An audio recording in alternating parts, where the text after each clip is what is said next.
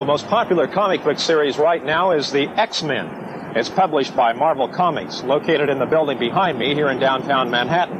The X-Men are subhuman beings with supernatural powers bent on destroying evil. In this particular issue, God, Love, Man Kills.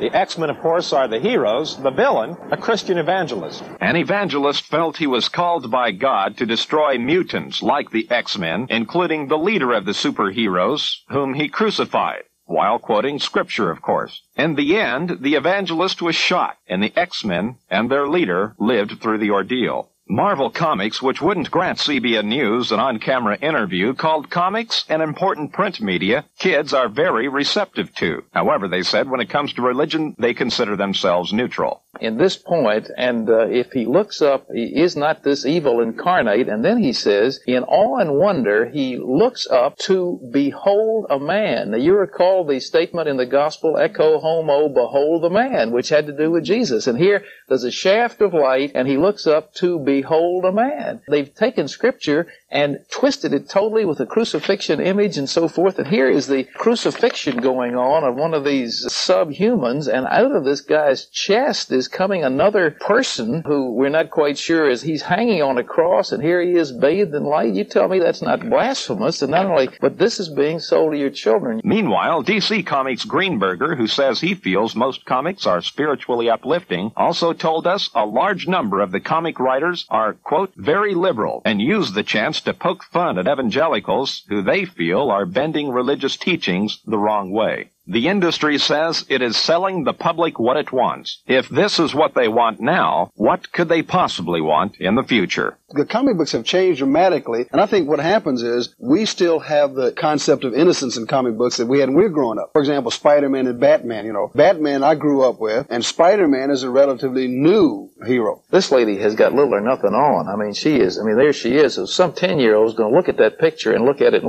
and that has an arousal tendency and start fantasizing on these women. $5.95. It used to be a dime for Superman.